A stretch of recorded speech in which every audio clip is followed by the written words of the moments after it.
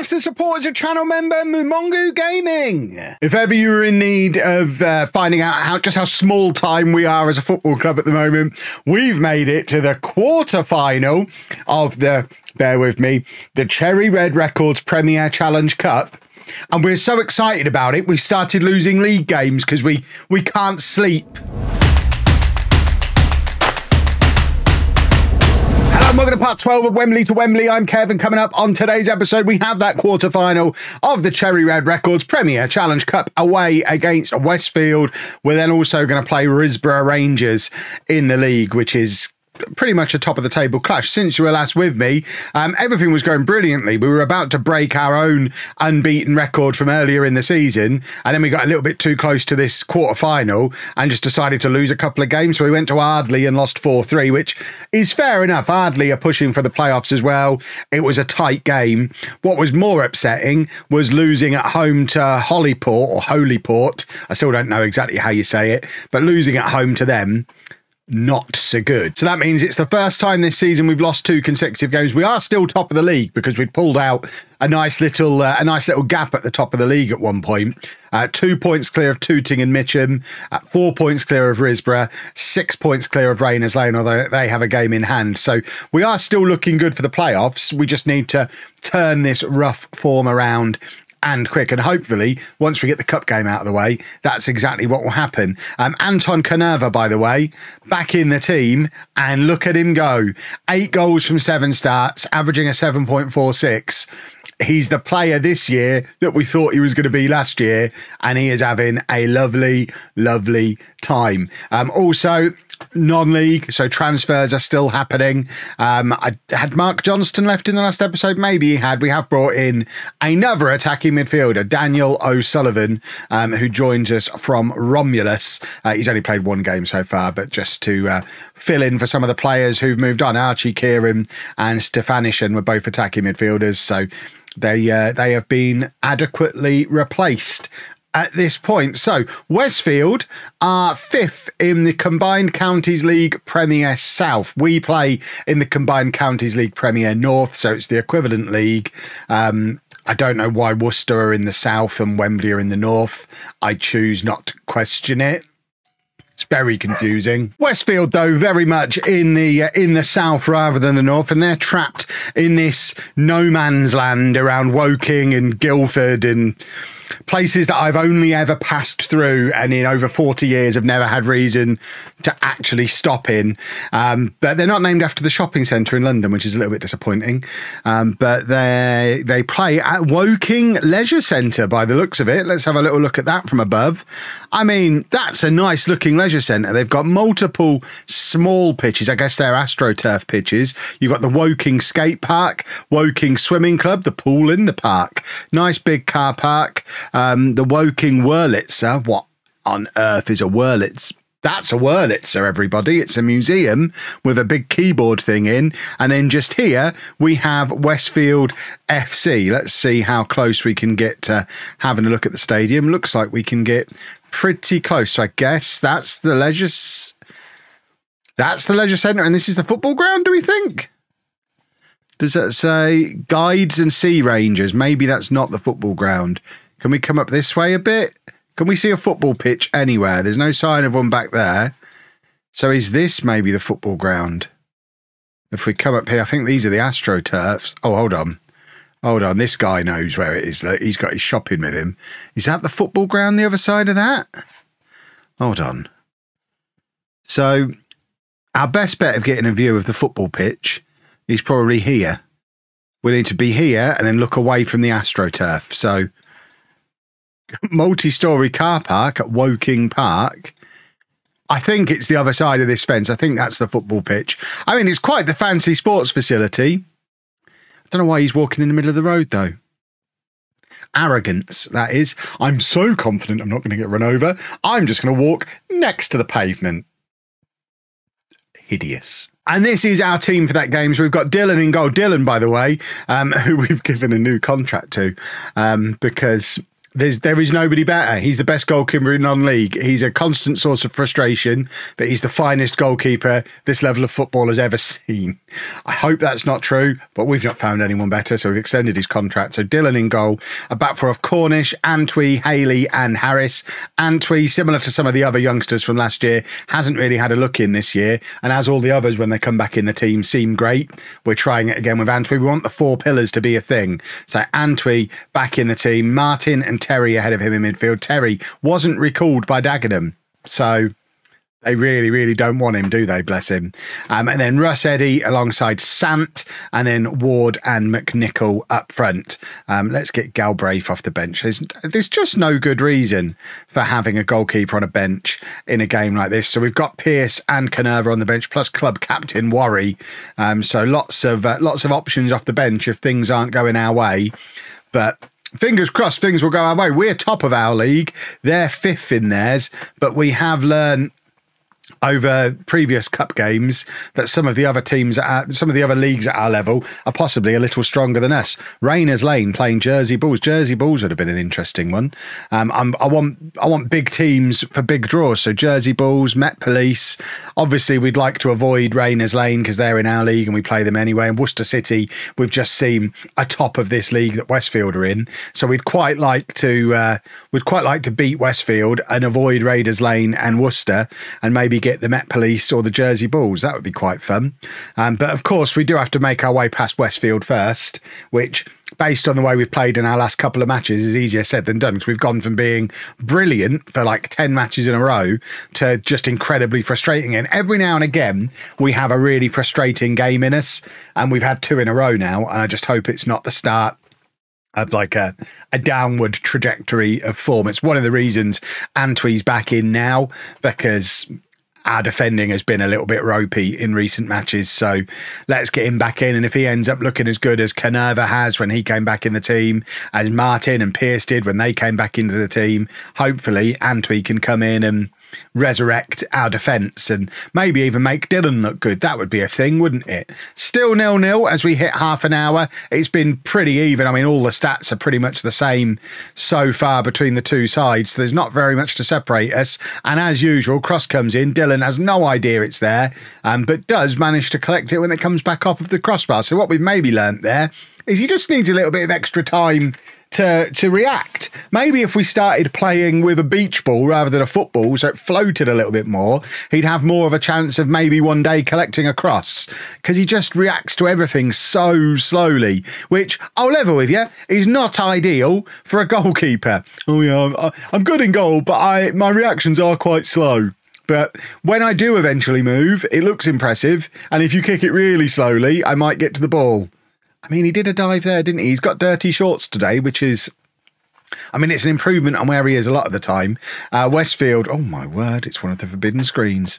Westfield ended up having the better of the second half of the first half, but it remains 0-0. They didn't capitalise on having a little bit of a run of XG towards the end of the half. They've dominated possession, completely dominated possession, which is something we're not particularly used to.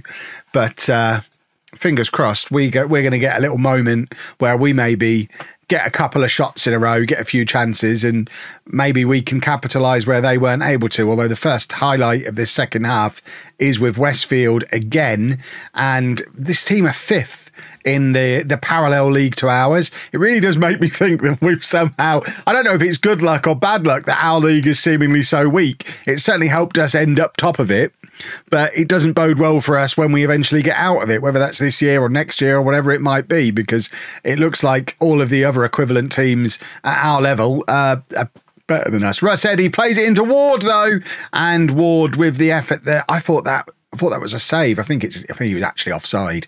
It's not been given as a goal kick, which is a little bit alarming. So I think he was offside. So I'll allow it. But Russ Eddy trying to create things again. It always comes through Russ Eddy, doesn't it? It's just always the way. Right, we're going to bring on Canerva, who has been in great form. So hopefully he can come on and make something happen. We're also going to bring on Dom Pearce. Similar explanation. He's been playing pretty well since getting back into the team, so fingers crossed get Well, I mean, we've got all 4 of the pillars on the pitch at the same time at the moment, plus Russ Eddy. We've got 5 of our homegrown boys on the pitch at the same time, which doesn't happen very often. And now we're going to take off Terry. We'll bring on, we'll bring on Worry, and then we can put Martin into his preferred playmaker position. Worry can just be in there and be a leader for the big cup game. And I mean, does this go to extra time? Does it go to a replay? Does it go to penalties? I don't know the rules. What I do know is I would like a late goal so I don't have to find out what the rules are. I would like to go through this entire save never knowing the rules to this competition, because it means we didn't spend a lot of time in this league. Oh, that's so frustrating. Referee, are we going to give that as offside? Or is our cup dream dead? Are we just focusing on the league for the rest of the season? He's not giving it offside, the absolute monster. Now we will demand more as soon as we can. We've gone very attacking. Can we demand what? I should be able to do another shout after a goal goes in. It doesn't matter that I did one quite recently. Wasn't able to do a shout the whole time because I did one just before the goal. Ridiculous. Right, well, that's us out of the cup. We don't need to worry about that anymore. Now, at least we can 100% focus on the league. That is alarming, though. 3 defeats in a row. We are not playing very well at all. We're going to go and play North Greenford United off camera, although they are hovering around the playoffs as well. And then we've got Risborough Rangers at home, who are properly up there as title rivals for us. I mean, if things go badly against North Greenford, Risborough could go above us by beating us, and that would really, really upset me. So fingers crossed we can get a win back against North Greenford United now. Well, we managed to rescue a point against North Greenford with a late equaliser from O'Sullivan. This is what the league table looks like going into the Risborough game. So Rayners Lane now only 1 point behind us. Risborough 2 points behind. Remember, Risborough Rangers did beat us earlier in the season as well. Where is it? They beat us 3-2 at their place earlier in the year. We've now not won in 4 matches. This is very much a day when we need to get back to winning ways. And I finally lost patience with Harry Dillon. Jonah Galbraith is going to play in goal for us. We signed him earlier in the season. We signed him over the summer. He was one of the many players who joined us from Northern Ireland. And after giving Dillon a new contract, I've now binned him off, and we'll go with Galbraith and see if he's any kind of improvement. We're also bringing Canerva back into the team with Eddie and Sant behind him, Wilson and Worry together in midfield. Just do a football, lads. Come on, it's not that hard. I really would like to get back to winning ways. We've had such a good season. It's the end of January and we are still top of the league. We've got 92 people here at Vale Farm watching us. That's almost double what we were getting through the gate on average last season. It's a big game, a big crowd. Now, today's the day to show that we're actually serious about winning the league, because if we don't win today, I mean, I guess the pre-season expectation was always playoffs, and it's fine if that's where we end up. But we've been top of the league for a little while. We were 5 points clear at one point. I would very much like a win today to just let the world know that, yeah, we are planning on going up automatically. If it's all the same to you. And Oliver Ward is there with his 9th goal of the season to open the scoring and hopefully take a leap towards exactly that for us. We want to win the league. I hate the playoffs. I don't know if I've ever mentioned it in videos before. I don't have a great record in the playoffs, so I'd quite like to not have to play in them ever at any point during the save. Obviously, we'll do it if we have to, but I'd much rather finish 1st or 6th because at least then we get promoted without the pain, or we're like, oh, we nearly got in the playoffs. We're almost there. We're quite good, but oh, never mind. Not quite. I hate the playoffs, though. Galbraith's no better than Dillon. I mean, to be fair, it was a decent effort. I mean, it does go into my theory of there is no such thing as a good goalkeeper in Tier 9. And I think my expectations for what a goalkeeper should be able to do are maybe a little bit too high. It's always the problem when you go deep into non-league, having most recently managed Borussia Dortmund and the best goalkeeper in the world at the end of non-league to legend. I kind of got used to, I was spoilt by having a goalkeeper who made saves sometimes, and we just don't have that. And I don't think we're going to have that for many, many seasons. And I just need to reacclimatise myself to what goalkeepers are like at this level. Wilson with the effort that sails over the crossbar. I would have quite liked to have retaken the lead just before half-time. Worryingly, it's Risborough who've got a free kick in a very dangerous area. This is going to be the big test of if I made the right decision to bring Galbraith in. It's not the first time this season I've dropped Dylan. I think you saw before the match, Galbraith's played 2 or 3 matches before, so I do have previous for doing this. Maybe don't do it in the big matches, though. Oh, dear. I mean, he's not showered himself with glory there, has he? We don't even have Dylan on the bench to be able to bring him on and acknowledge at half-time that maybe I overreacted. We go attacking. Risborough top of the league as it stands. And I'm very sad about it because we were doing so well and it's just fallen apart. And I don't really know why. I thought it was just Football Manager doing that thing it does when there's a big game on the horizon. It doesn't let you in for a bit to simulate the players being a little stressed. It always seems to happen before big cup games, but the big cup games come and gone. We're still rubbish. And I don't really understand why. Right. Regroup. Let's go do a goal, shall we? Canerva's been in great form. Why is he not scoring goals? He was scoring at basically a goal a game before I turned the camera on.